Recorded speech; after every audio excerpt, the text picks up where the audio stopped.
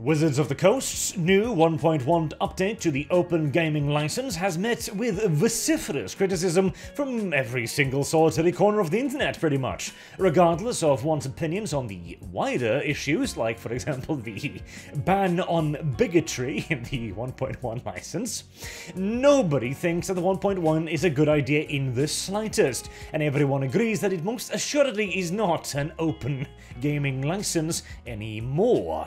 And now people are trying to do something about it. Oh, it's a long shot, one hell of a long shot, but I do want to bring attention to this effort right here. Hashtag Open DnD, which is an open letter from a bunch of industry professionals inside of the tabletop RPG market, and also some other people who are affiliated with it directly or indirectly. So the reason why this is interesting is that a simple something like a change.org petition, for example, which I do believe one exists, is nice, of course, it's neato cheeto and everything, but it's unlikely to actually have an effect. Wizards of the Coast is an enormous company with, I think it was 1.3 billion in income in 2021, and that is small potatoes compared to Hasbro, of course, their owning company, who earns, I don't know, more money than God, I'd imagine, at this point in time. At the very least, it is an unholy quantity of cash, and WOTC and D&D is but one of countless cash cows that they are currently milking to full effect. They are not going to care in the slightest about a change.org petition unless it is also followed with a massive, and I do mean massive, consumer revolt. We're talking an enormous drop in Wizards of the Coast revenue here before there is going to be any kind of actual effect from a consumer uprising, because here's the thing. As this petition says, Wizards of the Coast want to dismantle the tabletop industry. And that is only a slight exaggeration, frankly, as of course Wizards of the Coast's primary goal is not to dismantle the tabletop gaming industry, it is to dismantle specifically the tabletop role-playing game industry, as it relates to Dungeons & Dragons. In fact, that is their stated specific goal in the 1.1 license update, that they no longer wish to, what was their word?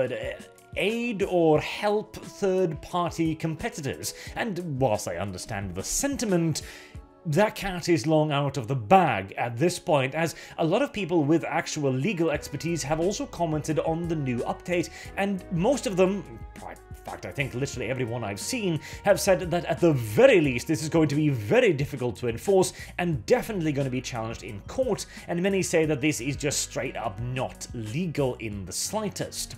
Whether or not they are correct, well, who knows? I guess we're going to have to wait and see, but a letter like this, that is signed by the industry itself, has more effect than a change.org petition, because these are the people directly involved with it, the people with connections, and the people who might have some clout and influence with the higher ups, both in Wizards of the Coast, possibly, in Hasbro, maybe, and perhaps even suppliers.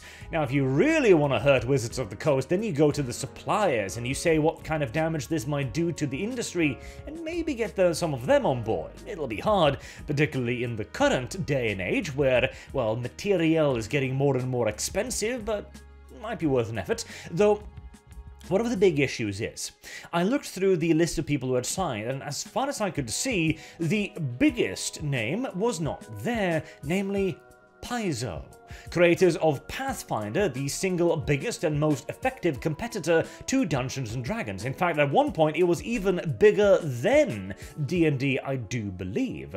If Paizo were to join in, they might actually have the resources for a real and genuine legal challenge, although, well, it's dubious. Paizo has its own legal troubles, including a budding union and a lot of monetary issues too. They might not have the money to even consider taking on somebody like Hasbro. It is going to be rather difficult, but again, the industry at least has the opportunity to pull a lot of support, because at the end of the day, what made D&D so big wasn't just Dungeons and Dragons, it was the industry as a whole, as that was the point of the original open gaming license. It was to democratize it, to spread it, and reach the wider audience, not by watering down the original content, although they ended up doing that anyways, but by broadening it in a way that a single company simply cannot do, by opening it up to far more people who would have to take their own risks and try and make their own markets that might then in turn feed into Dungeons & Dragons via increased interest in tabletop gaming. Now, the thing is that, of course, that whilst this was absolutely successful, as since its introduction in 2000, the tabletop gaming scene has absolutely increased massively.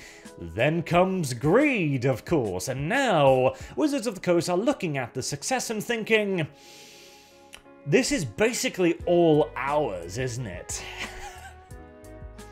And so the claws come out. They do mention that several major things like Pathfinder 1st and 2nd edition, 13th Age, Fudge, and Traveller, which uses the old 1.0 open gaming license as a fundamental core of their design, will no longer be possible to sell. Because, well, they could choose to sell them by agreeing to the new license, but that also means that, well, Wizards of the Coast straight up own those things. I've gone into the specifics about the Open Game License 1.1 in previous videos. It'll be the last, not the last, but the last couple of videos on the channel, so you can easily find those if you are interested in hearing my opinions on those. But they do highlight some of the things here. Report their projects and revenues, absolutely, which basically means leaking to your biggest competitor what you're planning to do. Not a great idea. Giving Wizards of the Coast the legal rights to reproduce, resell creators' content and sub-licenses as well, mind you. And of course, also imposing a 25% tax on any and all revenue over $750,000. I do like this too. Imposing an impossible tax of 25%. Now, don't get me wrong, I understand what they're saying here, as an additional 25% tax to your largest competitor on what you have created and legally own in accordance to the original Open Gaming License is of course ridiculous, but simultaneously, hi, I'm from Norway, where we have a base 25% value-added tax on everything, except food, where it's, I think, a mere 11 or 15%. But yeah, I get the point. They also bring up that virtual tabletops cannot operate under these new rules, which is also correct. And hey, if you want to see something that has spread tabletop gaming to more people than almost anything else, it's probably virtual tabletops, as the very idea that in the modern age you need a physical meeting place to place these games is frankly retarded, honestly.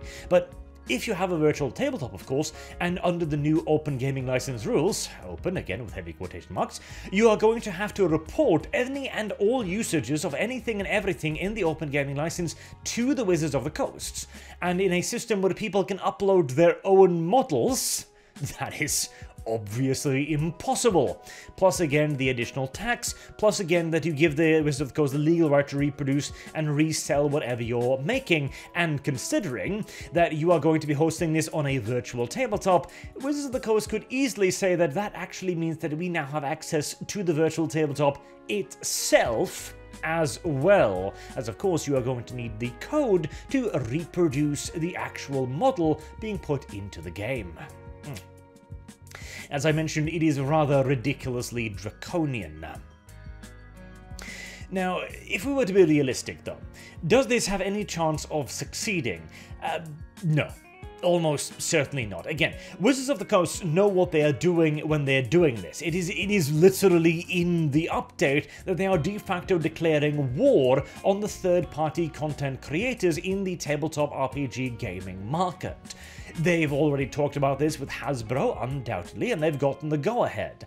War has been declared, and simply asking the Wizards of the Coast to not shoot is not going to work. You are going to have to do a hell of a lot more than that. You are going to have to try and fight this as a legal case that'll be firing back, and you should also be attacking Wizards of the Coast consumer base as well. You should be shouting from the tabletops how an absolutely awful idea this is, and how devastating it will be to the overall industry, as it will wipe out practically any and all third-party content creators, which will cause an enormous drop in interest, and it will be replaced almost certainly with an inferior product. See Warhammer Plus, for example, for more evidence on that, where Warhammer had once the single most vibrant and amazing content creator community in fandom. All of those fantastic animations have been taken away by Games Workshop and put away in a dungeon somewhere to produce way less content at a lesser quality, at a lesser speed, and locked behind a paywall that GW, apparently, according to their newest investor report, is probably losing money on. It's not a very good idea. In fact, it's a straight-up dreadful idea that will do incredible damage to the entire setting, the industry at large, etc. And that is the argument that they absolutely need to level against them. So if anything, I hope this is a first step to kind of create a third-party alliance, and then go, okay, we're going to have to band together, and we are going to have to, well, semi-unionize almost, I guess, or ally against Wizards of the Coast, launch a legal challenge, try to get Paizo on board, and try to create as much of a ruckus as possible, whilst also attempting to provide an alternative to Dungeons & Dragons that can be pushed as a, hey, do you hate the new open gaming license? Do you hate Wizards of the Coast? Well, here we are, we're going to create something else for you to play that will be familiar and good, and essentially try and steal away their player base, straight up. Because the problem with boycotts is that they don't work so long as people still want to purchase the product, which is why I have never argued for a boycott on Games Workshop as a whole, because I recognize it as an impossible endeavor. But boycotting something like Warhammer Plus, oh, absolutely. Or in this case, the new One DnD system, which, as I understand it, is some kind of new unified rule set along with online component and a subscription service. Excuse me, this is not really my wheelhouse, but that could be an excellent target for a boycott, because that sounds like a major effort on behalf of Wizards of the Coast to establish themselves in a new sphere of influence. If you could sweep the legs from underneath that, it would be a very good start. I do hope they succeed though, even though I consider it to be a rather long shot, because open gaming licenses like these will lead to, well, de facto market monopolies, where all you have is a single greedy, demonstrably asshole-ish company enforcing their will on everybody else. See the tabletop wargaming market for further reference. So, best of luck, hashtag OpenDND, and Godspeed, and seriously, consider trying some sort of legal challenge, as again, in accordance to every single legal professional I've seen comment on this so far, you've probably got a halfway decent case. Until next time, I've been Arch, thank you all very much for listening, and I hope to see you all again soon. Till then, have a good day.